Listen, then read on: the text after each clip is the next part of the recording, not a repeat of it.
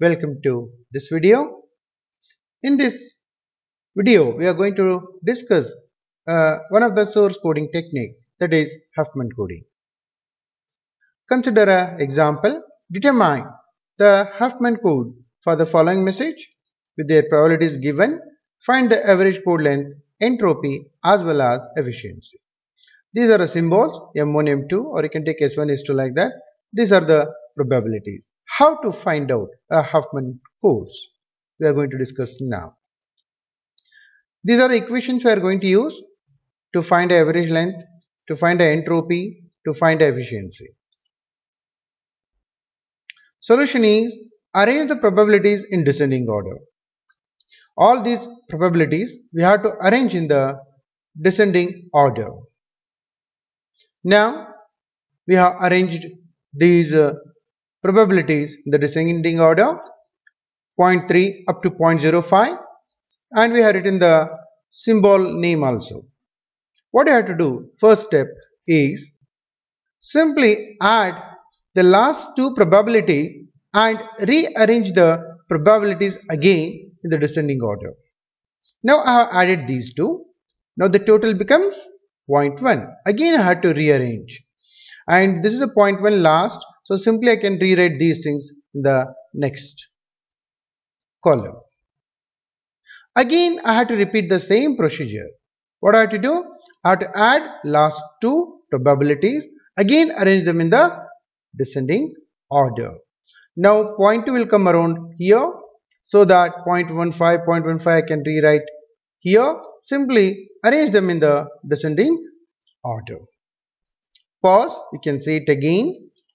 Now again I have to add these two, again arrange them in the descending order, but ensure these 0.15 has come here and this 0.15 I have written at the last. Now 0.5, 0.15, these 0.15 are added, it comes around 0.3, again I have to write in the descending order. Now 0.3 as it is, 0.2 have shifted one down. Again 0.2 I have added, it becomes 0.4, and 0.3 I rewrite as it is. Again the last two, these 0.3 I have to add again, it comes 0.6, this 0.4 I have to rewrite as it is. Now I have to assign zeros and ones. Starting from a rightmost column to the first column, assign 0 1, 0 1, again 0 1, again 0 1, again 0 1, simply assign. Now I have to move left to right and note down bits. Later I have to write down in the reverse order. That becomes a code for that particular symbol. Now observe this, M6, I have to move like this, and wherever that 0.3 is going, read these. Please watch it again. I am moving left to right, note down if zeros and ones comes in between. Yeah, I got 0 now. One more. Okay, 0 I got.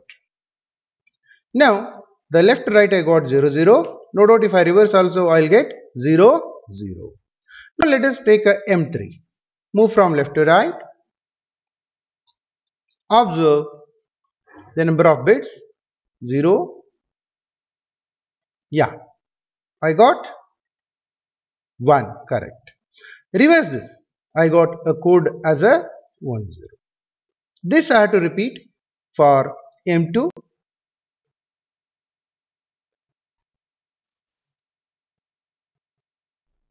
Zero, 1, 0. Now reverse this, I'll get a 0 1 0. M5, 1, 0 1, sorry, and 0. So I got 1 1 0, reverse it, you will get 0 1 1 as a code. And M7, I got 0 1 1. Reverse it, you will get 1 1 0 as a code. Again go to the M1, 0, 1, 1, 1. So reverse it, you will get 1110 as a code word. Last, M4. Most of the time M1 and M4 will differ in only one bit. That is the last bit. What 0 you have, 1 is there, only this will be the difference most of the time.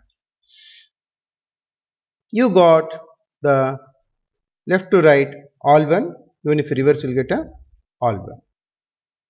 Now these are the code words. These are the symbols. Now I have to calculate average length. How to calculate? Summation I equal to 1 to 6. I have how many number of symbols? Those many, 1 to 7, 1 to 5, like that. Pi, Li. Simply filling this Pi and Li, length of the code word, I get 2.6. It's a 1 to 7. Similarly, I have to find out h of s, given by Pi log 1 by Pi.